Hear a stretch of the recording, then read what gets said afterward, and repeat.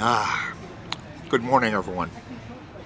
Marc here on the Culinary Compass, and what could be better in the morning with your cup of coffee than some homemade barbecue sauce?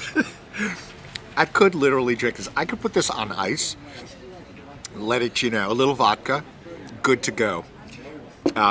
So I want to talk to you today briefly, and I refuse to give you any recipes, and I refuse to show you today how to do anything.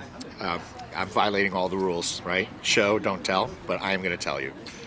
I believe that simplicity is a great thing when you're looking particularly at preserving. You want to get it done. You have a large quantity, so it really has to be simple. Go and get yourself that box of bruised tomatoes, ones that are way overripe. Go to your CSA, go down the row if you can, and pick the stuff that's on the ground.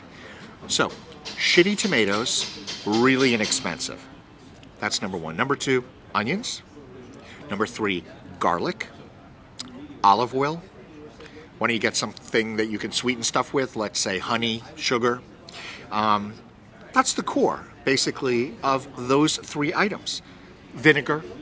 Okay, so let's start off with barbecue sauce. Take your tomatoes, throw them in the oven. Just chop them up. Don't worry about the skins.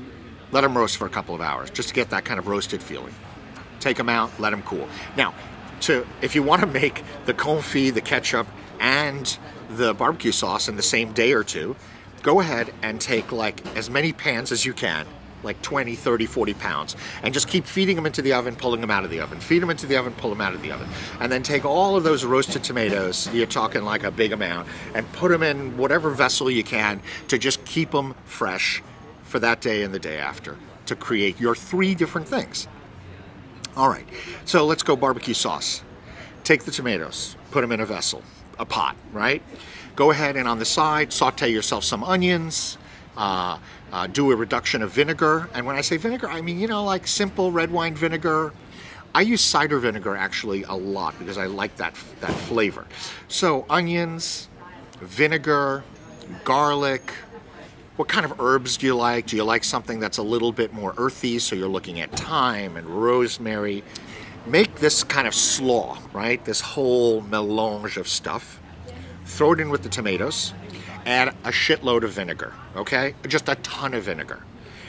Taste it and let it boil down. You want to put other stuff in it? Yeah, sure. Sweeten it up with some sugar. Maybe a little honey. You have other flavors you enjoy? Put them in, for goodness sake. In my barbecue sauce, I throw peach jam, okay, as it's cooking. So I get that little, and I don't use as much sugar. So I end up with that really kind of fruity, peachy flavor. You like to spice it up? Go ahead, throw Tabasco sauce in, throw some fresh peppers in. It really doesn't matter. The vinegar and the tomatoes is what gets you that barbecue-ish flavor. That's it. I mean, that's how you make frickin' barbecue sauce. You want to make ketchup? Well, you really pretty much can do the exact same thing with less vinegar and a little sweeter. I swear to you.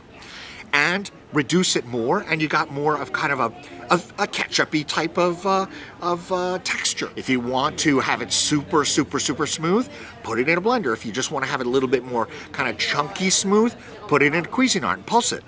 So simple. Really the exact same process. It's vinegar that's the big difference. So, tomato confit. Couldn't be more simple. You basically take jars like this. Let's say you fill that up 3/4 of the way with tomato. Not any of the drained liquid on the bottom. So just the hunks of tomato. You fill it up. You put a little garlic in. Make whole cloves is wonderful. Any of the herbs you would like. Traditionally, rosemary, thyme, those kind of really earthy Provençal herbs. And then fill it up with olive oil. Nice, basic quality olive oil. Done. You just put the lid on that baby, put it in the back of your refrigerator. It'll stay forever. That's how you make tomato confit. So, anyway, 3 simple things to make with basically base ingredients that are similar. Yummy, inexpensive to produce, delicious, and easy to preserve for all year use. So, for the Culinary Compass, ciao for now.